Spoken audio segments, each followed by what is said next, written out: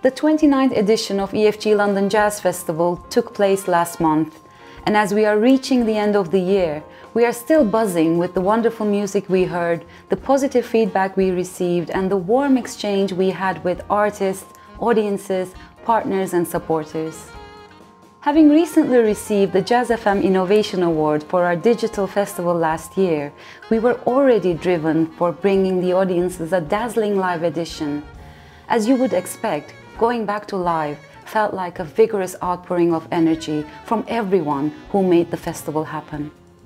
The festival was an intense 10-day musical feast with excellent performances from global icons, forefront UK musicians and genre-bending luminaries.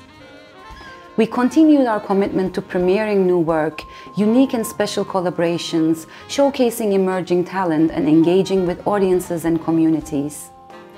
Improvisation was there, orchestration too. A 10-day journey from familiar sounds to inspiring, adventurous, cutting-edge sonic experiments. 10 days of singing, playing, speaking, thinking, dancing, moving, making, participating.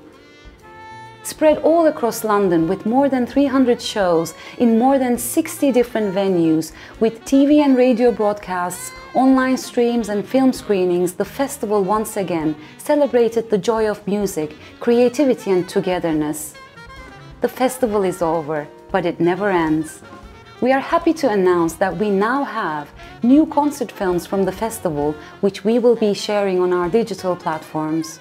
And we have already rolled up our sleeves for an exciting 30th birthday in November 2022. Get ready for another adventure of live music with visually stimulating artistic and digital content. On behalf of the EFG London Jazz Festival team, I would like to thank once again our artists, audiences, supporters and partners, and cannot wait to see you all next year. We wish you happy holidays and a wonderful new year.